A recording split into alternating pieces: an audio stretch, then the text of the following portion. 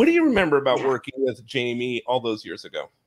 Oh my gosh, Jamie and I became best friends. Like we were literally best friends off camera. Like if you notice Donna's wardrobe, like we became such good friends. We were hanging out on the weekend, never anything romantic, like just platonic friends. I was like one of the guys with him, but my like Donna mode kind of morphed into Ray's outfits, and Ray's fashion was really Jamie's fashion. So if you notice during that time period, I wore like jeans and flannels and like, you know, Doc Martens with my jeans. Like my style kind of changed a little bit. Obviously I had the baby tees underneath. He didn't have those, but it totally like we wore off, like he wore off on me.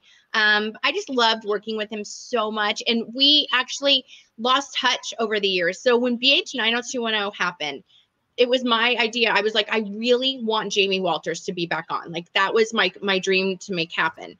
And I remember he and I started texting and he was unsure whether to do it. And I was like, we got you. Like, this is really going to be great. And it was the best experience being with him in Vancouver. And I don't know, it was like, it came full circle and it was really great. And that's one of the things that honestly, the only regret I ever had on that show was the twist that it turned with Ray's character that he pushed on down the stairs.